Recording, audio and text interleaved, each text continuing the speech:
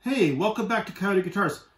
Listen, so I've just put a quick video together to kind of get you up to what we're going to do in the next week or so. Some of you might remember about a month ago we put this guitar together in my 1 hour build. See if we could build the guitar and kick guitar in 1 hour. And we did, and it sounds awful. We know that. We're going to try to make it sound better. So stay with me. Today I'm just going to give you guys an insight of what we're going to do over the next week, and we'll do it all in a video coming up.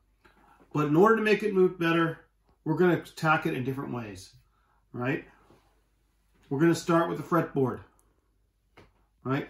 We're going to make sure the frets are all leveled and dressed, make them really, really nice. We've been given some EMG P-Bass pickups. These are active pickups. So we're going to give those a try. So we'll have to install a battery pack because active pickups, you need a battery. We're going to do something with the bridge.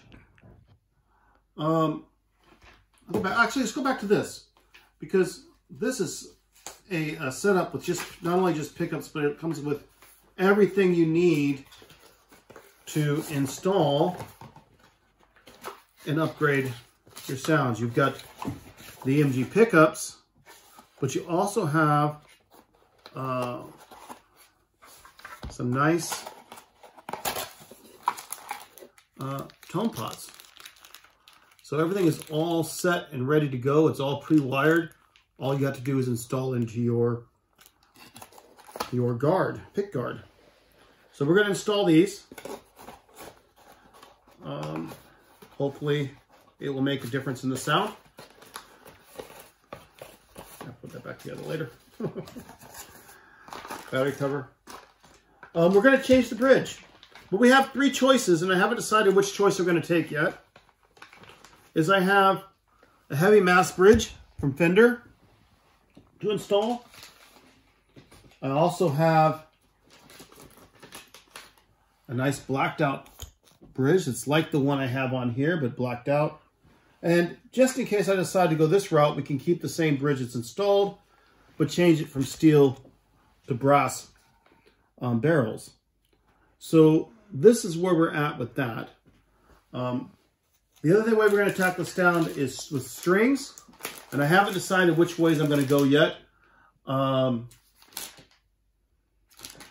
We have the Ernie Ball round wound. That's a mouthful. Round wound stage, and we have the flat rounds. Haven't decided which one I'm going to put on this bass yet, but hey, maybe you guys can leave some notes in the comments and see what you think. And then we're going to finish it up. The rest will just be cosmetic.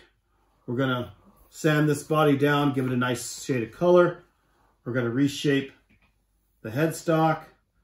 And I was given this nice pick guard that we're going to put on there and get this thing going. So, yeah. Oh, and we'll actually then get it all tuned up that we have ready to go so that we can get rid of this 1/2 inch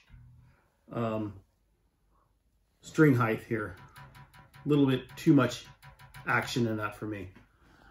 So in the comments below, tell me what you think, which bridge I should go with, which strings I should go with, and any other general comments, colors, that kind of thing that you might think that we should do with this.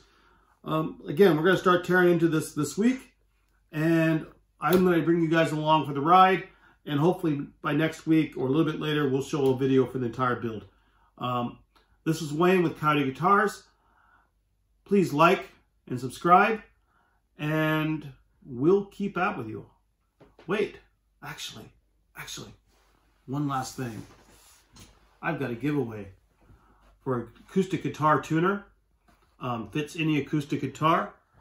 This will go to one lucky person once I reach 100 subscribers. So once we get 100 subscribers, this may be yours. Remember, like, subscribe, and I will see you next week.